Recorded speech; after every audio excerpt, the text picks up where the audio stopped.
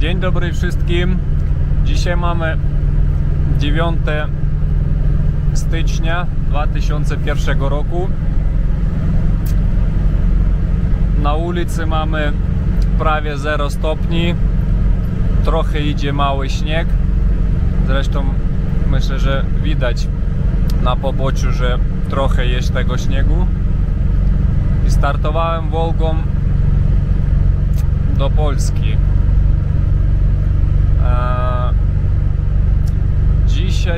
Dzisiaj jeszcze, no jak już będzie prawie wieczór, mi wydaje się, będę miał taki przystanek w mieście Chmielnicki. Muszę odebrać 2 błotniki tylne do Wołgi 21. No i jutro już będę na granicy.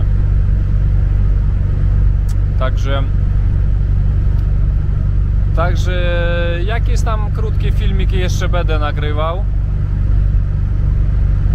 No bo wiadomo, na jaką skałkę muszę stanąć. No i tak, jadę dzisiaj nie tą trasą, którą zawsze jechałem przez Kijów, tylko właśnie będę jechał przez... Właśnie teraz jadę nową zbudowaną trasą na Krywy Rig. Co wam mogę powiedzieć? No w końcu w tym kierunku jest droga. No bo tu w tym kierunku akurat nie było drogi już od 10 lat, powiedzmy. No i teraz w końcu wybudowali drogą, dwupasmówkę w każdą stronę, także całkiem można jechać. Później tak, Krywy Rig, dalej jadę na Kropywnicki, wcześniej to miasto się nazywało Kirowograd, później Umań, Winnica, no i Chmielnicki. Nie wiem, może dołączę takie zdjęcia z map Google'a z swoją trasą. Ale jak będzie taka droga do samej, no przynajmniej tak mi znajomy powiedział, że jak pojedziesz na Krywy Rig, później odbijesz na Kropywnicki, to tam kawałek troszkę będzie takiej gorszej drogi, ale można jechać. No bo przez Kijów, no to mam kawałek taki 150 km właśnie do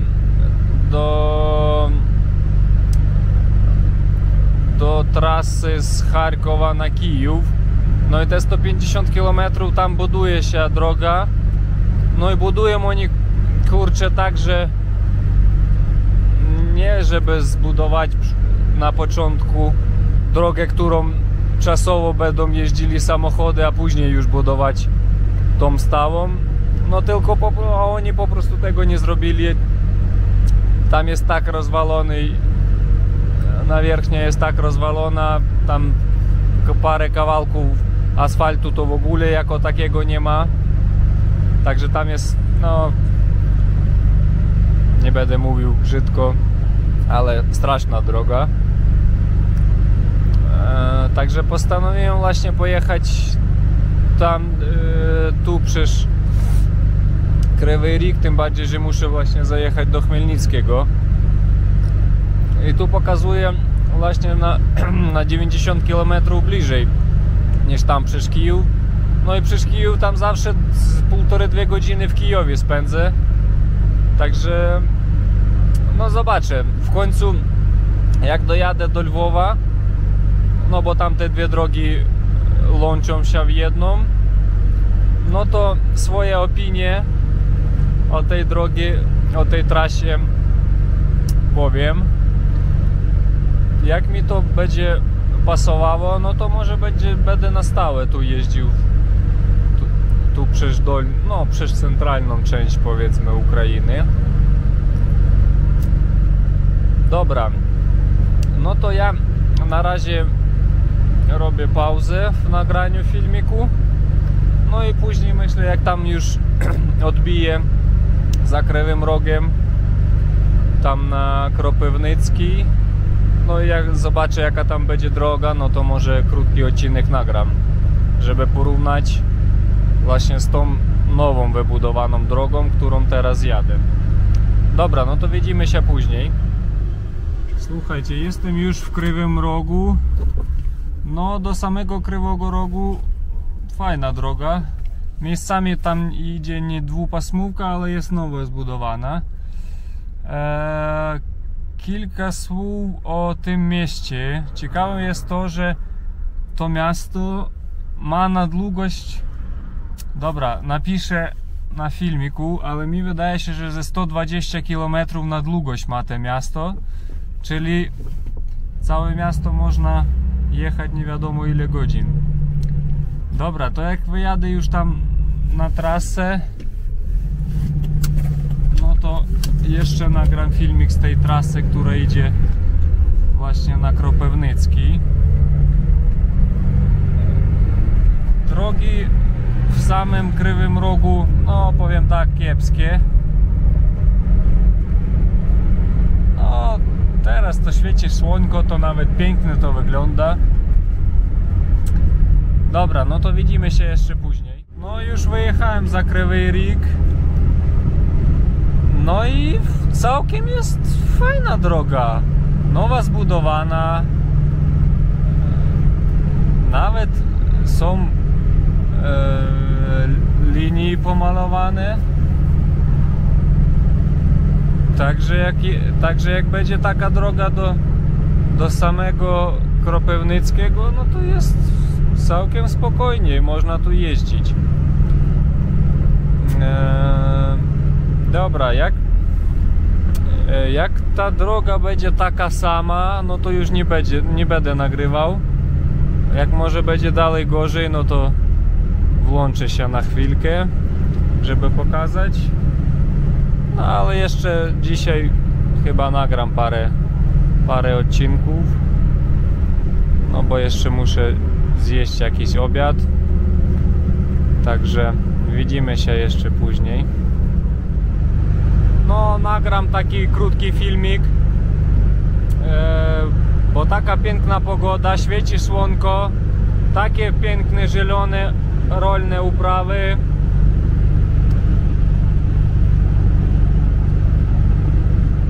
No i chciałbym tak pogadać właśnie o rolnikach. No bo jak widać tu dookoła,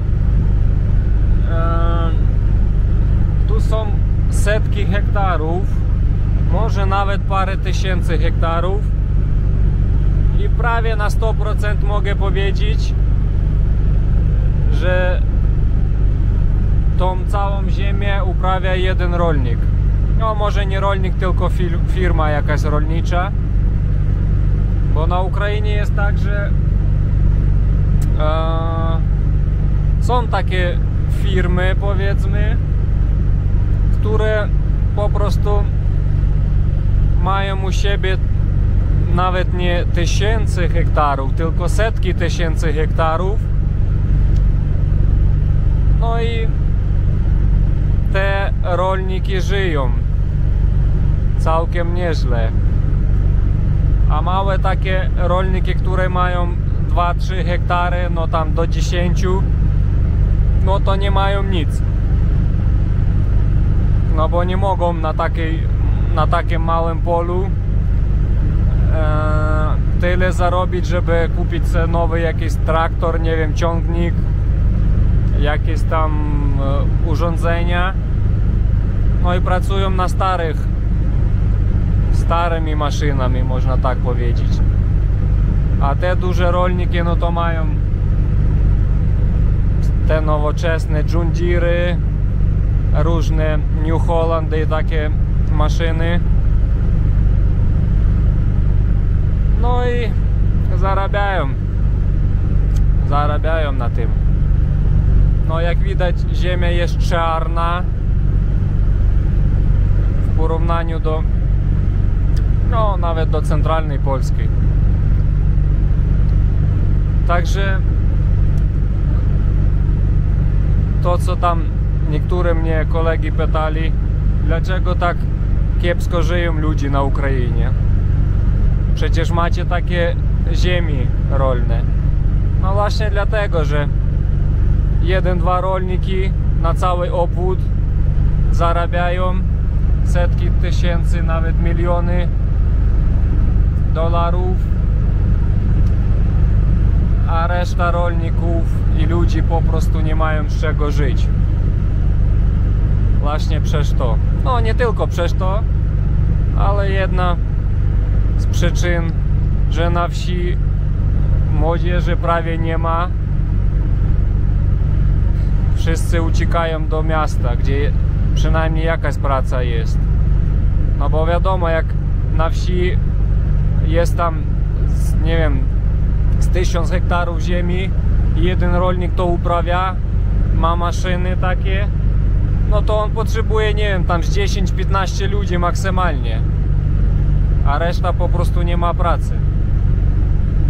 Dlatego uciekają do miasta młodzież, no a stare ludzie zostają się do końca życia. Dostają jakieś tam 200 zł wypłaty pensji, no i z tego jakoś żyją, nie wiadomo właśnie jak. No dobra, no to tyle chciałem powiedzieć. Jadę Wołgą prawie setkę. No 110 km ona spokojnie idzie. Nawet może by więcej poszła, ale nie chcę po prostu katować samochód. Dobra, no to widzimy się jeszcze później. No już Kropywnicki przejechałem. No i tu już troszkę gorsza droga. Mi wydaje się, bo ja tu tą drogą jechałem latem, mi wydaje się, że gdzieś tu z 50 km będzie takiej gorszej drogi, a później już przed Umanią będzie też nowa droga. Ale zresztą nie jest ona aż tak zła, no bo jadę te same 100 km na godzinę. Pokażę już. No. Ale troszkę mniej komfortowo, powiedzmy. Ale setkę da się jechać. No i ona jest cała polatana. Jeszcze latem mi wydaje się, że nie wyglądała aż tak kiepsko, ale prawdopodobnie już trochę soli w tym roku dawali, no to troszkę sól już zjadła asfalt, powiedzmy tak. Dobra, no to jeszcze będę dzisiaj nagrywał filmiki, także widzimy się dalej jeszcze. No. Idzie remont mostu, także coś się dzieje w tej Ukrainie, powiedzmy. Remontują most. No bo latem jechałem, no to jeszcze tej budowy tu nie było. Także jednak coś robią. No jednak troszkę ten kawałek drogi tu jest troszkę kiepski. Wiem dlaczego mi latem jak jechałem wydawała się ta droga nie taka źle. No bo jechałem Nissanem X-Trailem, no to jednak troszkę bardziej komfortowe. Także dobra, no to będziemy jeszcze później widzieć się dzisiaj. No takie fale kurcze na drodze. Nie zdążyłem włączyć szybko kamerkę, ale uwierzcie mi, przed chwilą na moim pasie z prawej strony, no prawie tam na boku, na wierzchni, była taka fala z asfaltu, no z pół metra na wysokość, że nie wiem jaki samochód tam nie wywróci się jak przyjedzie.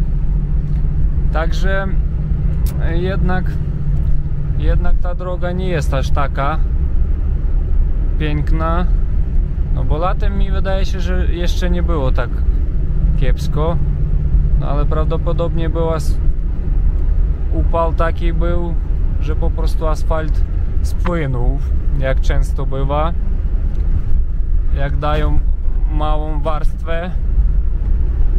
Prawdopodobnie tym razem było to samo. Jeszcze taka ciekawostka, nie wiem, napiszcie w komentarzu, ale coś mi tak wydaje się, że międzynarodowa trasa E50 to jest ta sama, która w Polsce jest A4 zwana. Mi wydaje się, że jestem z tego pewien, że to jest A4 tylko w Ukrainie, powiedzmy.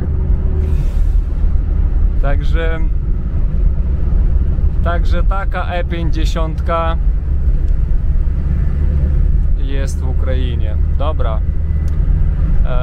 Mam nadzieję, że za jakieś tam 50 km to się skończy, bo mi wydaje się, że przed Umanią tam już jest nowa droga. Dobra, no to widzimy się dalej. Musiałem zmniejszyć prędkość, no bo nawierzchnia jest w fatalnym stanie, powiedzmy. Mam nadzieję, że to będzie widać. Ale jedziemy dalej. Jedziemy dalej. No, jednak troszkę rozsypała się ta droga od lata. A robili jej nie tak dawno. Ta droga była kapitalnie remontowana. Mi wydaje się, gdzieś 6-7 lat temu, przed tym jak pojechałem do Polski, to ona była robiona. No i jak widać, nie przyszło nawet 10 lat, a ona już potrzebuje znowu kapitalnego remontu. No niestety tak na Ukrainie budują drogi. Dobra, jeszcze dzisiaj widzimy się. Ten odcinek fatalnej drogi się skończył. No to jest tak, kto będzie tu jechał, no to jest ta straszna droga na odcinku, taka wieś Chmelowe, no i do przejazdu kolejowego przed Kropywnickim. A ten odcinek mi wydaje się był z 80 km, no może mniej troszkę. Ale dalej już, no są polatana droga, ale nie ma tragedii, można jechać setkę, zresztą tak jak jadę. Także uważajcie na ten odcinek drogi, powiedzmy tak. Lepiej go jechać w jasny dzień, przynajmniej wtedy jest szansa, że manewrowanie będzie bezpieczne. No bo jak jechać w nocy, no to można faktycznie wywrócić się na tych falach asfaltowych. Także uważajcie na to. Dobra, jeszcze widzimy się później. Jeszcze kawałek przejechałem. Tu już nowa wybudowana trasa. To jest tak, miejscowość Smolne. Od niego już jest nowa trasa. A wiecie, co jest najgorsze na tym odcinku? Nawet można powiedzieć od samego Krywego Rogu. Nie, tam jeszcze były. Od Kropywnickiego, no i tu jeszcze, gdzie jadę, do samego Umani nie ma stacji paliw żadnej. Czyli jak ktoś chce odwodnić się, no to musi iść, jak to mówiąc, do wiatru. Taka też jest szczegół taki, który musicie wziąć pod uwagę. Dobra, widzimy się jeszcze dalej. No, zrobiłem sobie pauzę na obiad. Jak widać, tego nie pokazywałem. Samochód już stoi na czerwonych blachach do wywozu za granicę. No wiadomo, troszkę się ubrudził. Także, ale jak przyjedziemy do Krakowa, to umyjemy to. Dobra. Ja lecę dalej. Tak jak mówiłem wcześniej, jeszcze muszę odebrać 2 błotniki w Chmielnickim. Mam jeszcze 300 km, no czyli tam za 4 godziny i będę tam. No zobaczę, może jeszcze kawałek przelecie gdzieś tam do Ternopola, bo do Lwowa raczej nie zdążę dzisiaj. Dobra, to widzimy się dzisiaj jeszcze później. Ranek następnego dnia. No i patrzcie, co się stało za noc. Sypnęło śniegu. No tak z 5 cm. Także teraz będę czyścił. No i będę próbował jakoś wyjeżdżać. Dobra, no to dzisiaj z granicy jeszcze nagram filmik. No i co, jestem na granicy. Tym razem korek jest, bo byłem tam od przodu, żeby spytać, jakim pasem jechać.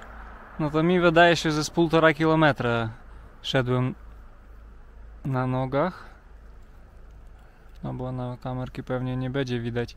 Tam za tą reklamą to jeszcze połowa, powiedzmy. Czyli tak na pierwszy rzut oka z 70 samochodów jest przede mną. Także chyba ze 4 godziny pewnie spędzę tu. Z tyłu jest no już też ze 20 samochodów.